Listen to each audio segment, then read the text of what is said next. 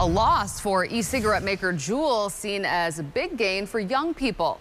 A 2-year bipartisan investigation ended today with Juul ordered to split a $438 million settlement between dozens of states, including Wisconsin.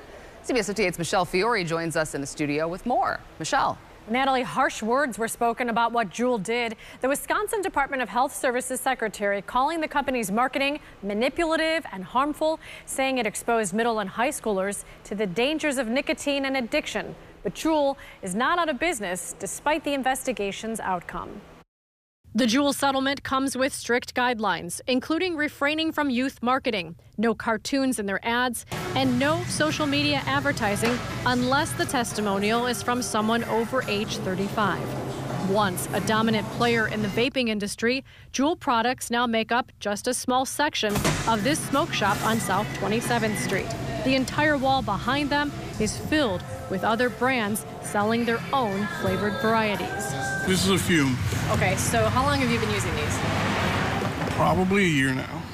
With so many companies making flavored e-cigarettes, Danny Munoz wonders why Juul is the only one on the hook. Kind of sucks for them. Yeah, there's different brands, different flavors, so that they all have, the flavors never stop. After criticism arose in 2019 that young smokers were looking at tobacco like candy, Juul pulled most flavors, but not menthols. Opponents say menthols need to go too. So many kids who were using other flavors simply moved.